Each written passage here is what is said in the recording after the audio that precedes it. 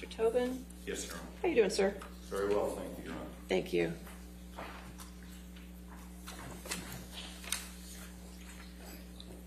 Thank you, Mr. Tobin. If you could just come to the center. Okay. May I approach? Sure. Thank you, Your Honor. Thank you, sir. Give it to the other side. All right. Good to see you.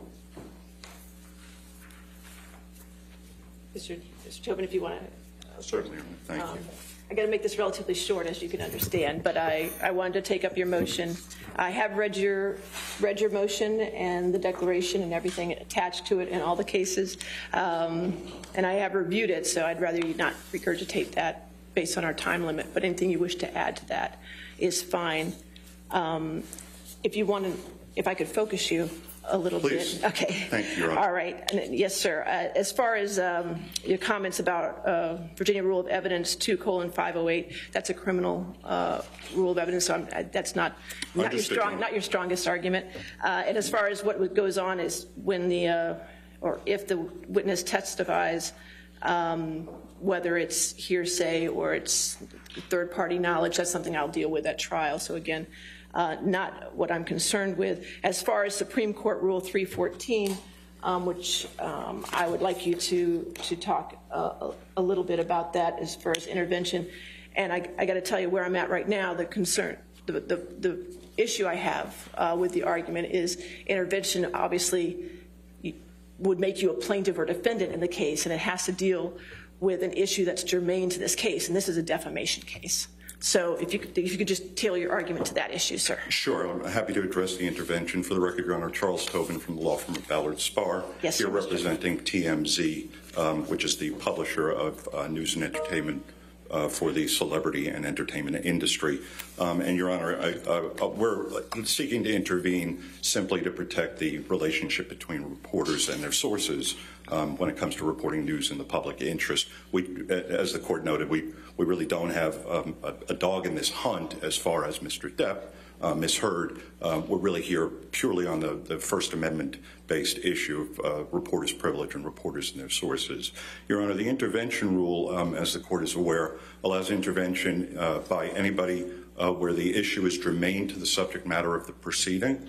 And certainly, Your Honor, the purported testimony, the proffered testimony of a former employee of TMZ who purports to be in a position to disclose confidential information learned during the operation of journalism, during his work as a journalist, is a germane issue that is being raised in this case. And, Your Honor, we would point the court to the Tafts, Fletcher, Malden, and Reed versus Southern Bank and Trust case, 213 Virginia Circuit, Lexus, 253. It's a Norfolk Circuit Court decision from 2013. And there it was an interpleader action. The funds had been interpleaded into the court by two trust companies that were fighting over it. And the man who had sold his property, who had no interest in the funds themselves, intervened in the case because he was uncertain as to his liability for excess funds, which was an issue that was not directly in litigation between the two parties. It was not part of the cause of action between the two trusts fighting over the money that had been pleaded into the court. The circuit court held that certainly the rights of that man was going to be affected by the decision-making in the case. He would be prejudiced if he didn't have an opportunity to intervene, and no party was in a position to assert his rights. And so similarly here, Your Honor, TMZ is a news organization. It routinely accepts information, as is common in journalism, under exchanges of promises of confidentiality. If it is not able to intervene in this action, and neither of the parties is going to be in a position to assert the reporter's privilege, it is TMZ's journalist privilege that we're talking about, then the rights are certainly going to be prejudiced. But if the witness, in all the cases, and I reviewed the cases that you had, in those cases the witness was compelled to testify and came and was forced to testify, so there was an issue about the privilege of the witness. It's my understanding in this case this witness wants to testify and is not under subpoena. He has been subpoenaed, Your Honor. That's incorrect, Your Honor. He's voluntarily. A subpoena from this court would not be enforceable. Okay. Your Honor, I have a copy of a subpoena that was entered last night compelling Mr. Tremaine to give testimony in this case. And so he is coming under a compulsion under subpoena. Well, and if he takes a stand and he asserts some sort of privilege, then that's something I will deal with at that time. Sure, but I'm here because of the scenario where he may not assert that privilege. Right, exactly, and that's why I'm saying all your cases that you showed were the opposite, where they did assert the privilege. Well, it is a unique situation. Right, and I understand you might have some issues with a former employee, and you have some avenues to go deal with that. But once he testifies and the privilege is waived, we have lost our opportunity to intervene and to intercede. Right. And, Your Honor, the privilege, I know, Your Honor, you said you read the case law. I did. Appreciate that. Yes, sir. But the privilege has been recognized by the Virginia Supreme Court in the Brown case and applied by the circuit courts uniformly. It is a very important underpinning of the relationship between reporters and sources and reporters and the public. Without the ability to enforce its promises by current employees or former employees, a news organization will have absolutely no control over being able to enforce its promises. And so we would ask the court to permit us to intervene and to assert the privilege that belongs to TMZ, which is the organization, after all, Your Honor, that would be responsible to the source if the privilege were waived. All right, I understand, Mr. Tobin, your argument. I appreciate it very much. Okay, did the parties wish to be heard?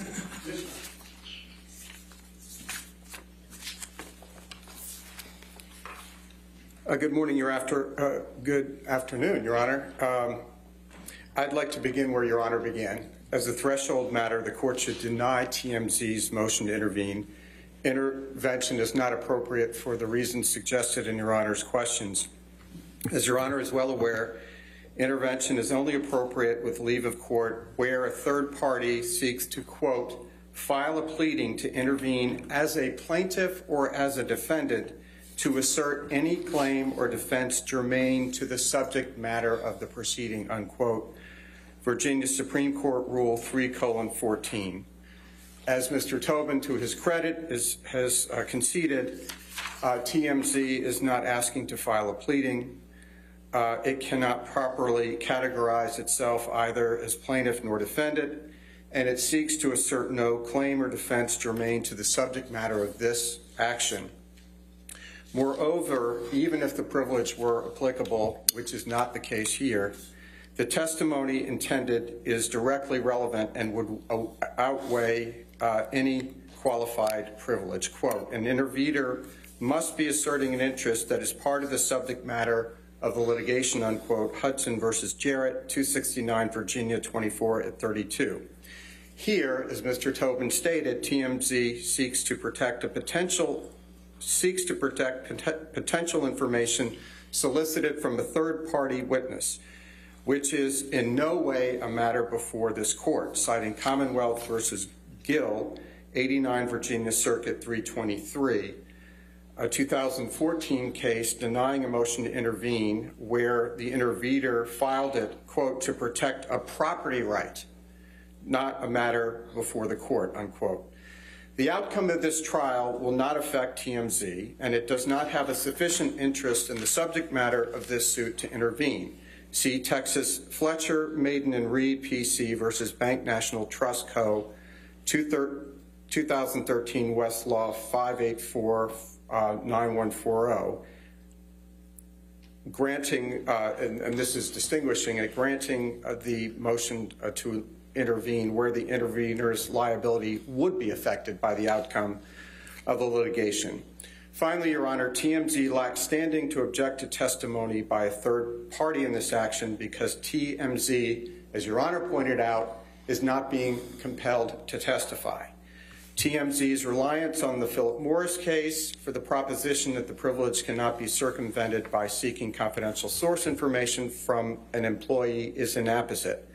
36 VA Circuit at 1. For one thing, as noted in that case, there is no testimonial privilege akin to that enjoyed under the Fifth Amendment, which would allow a reporter to refuse to appear before a grand jury and answer questions. And Philip Morris, as Your Honor is aware, the party issued a third-party subpoena for records to trace confidential sources. Philip Morris is inapposite here, as that case related as this case is related to witness testimony, not records. As Your Honor suggested, TMZ's quarrel, if any, is with Mr. Tremaine to the extent that he had an NDA that was enforceable, applicable, and that's not what we're hearing from Mr. Tobin. So to the extent that TMZ, which is not exactly Edward R. Murrow, Your Honor, to the extent they have a beef, as it were, a cognizable beef, it is with Mr. Tremaine. It is not with Mr. Depp, and they clearly do not have standing to assert or to intervene because they are not intervening as a party, plaintiff, or defendant. So we respectfully submit, to the extent the court disagrees, I can go into the arguments why the privilege is inapplicable, but I will reserve that. Thank you. All right. Yes, ma'am. Your Honor, I would like to weigh in from just a different perspective, and that is because we're trying to deal with some important issues of privilege, et cetera. But from our perspective, representing Ms. Hurd, we have issues with this witness separately, and I want to make them very clear for the record.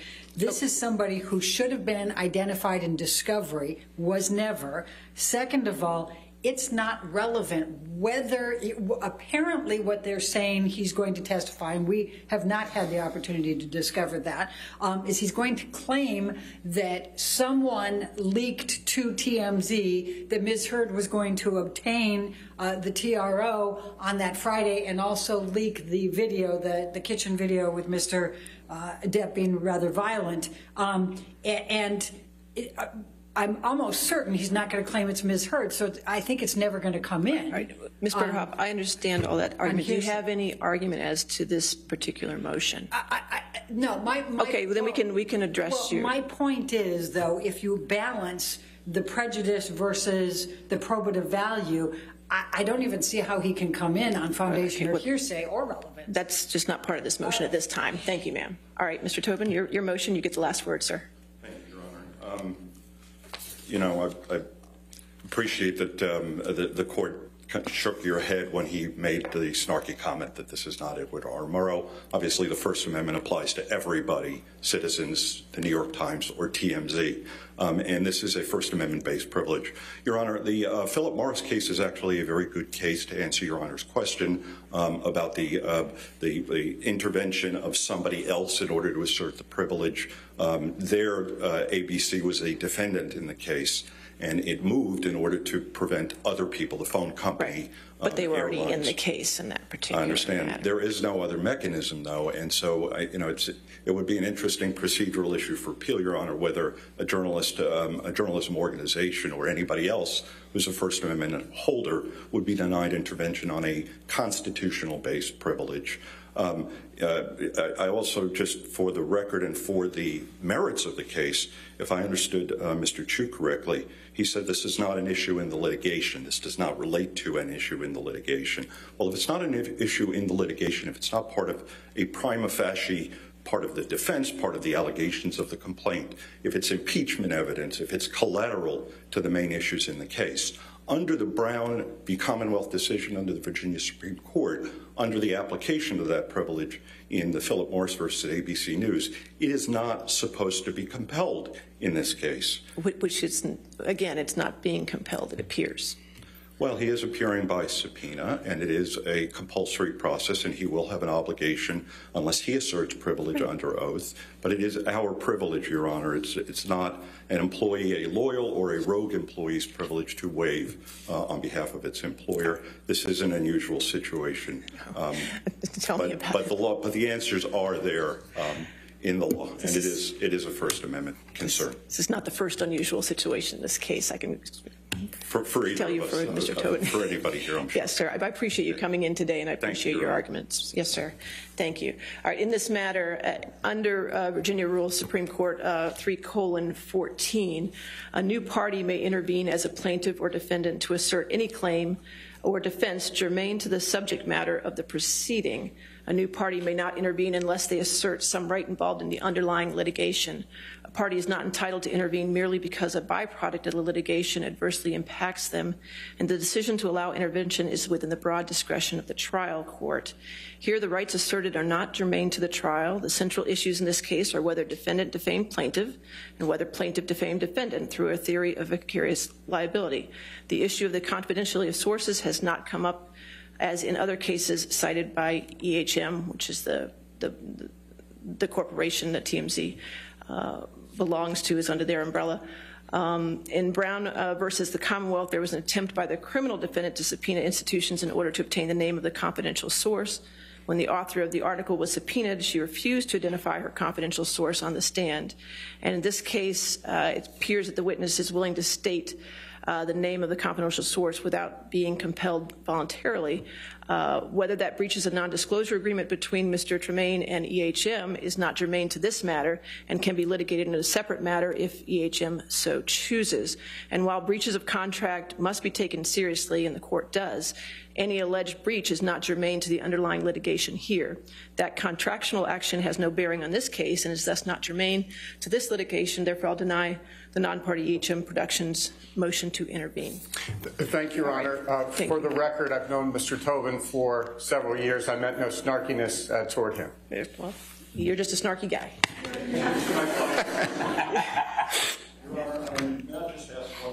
Issue for the record? Ashley, Mr. Your Honor, I am concerned that we preserve the issue fully. And so, for the record, yes. For the record. And so I would ask, may I have the opportunity to object when Mr. Tremaine is questioned by question?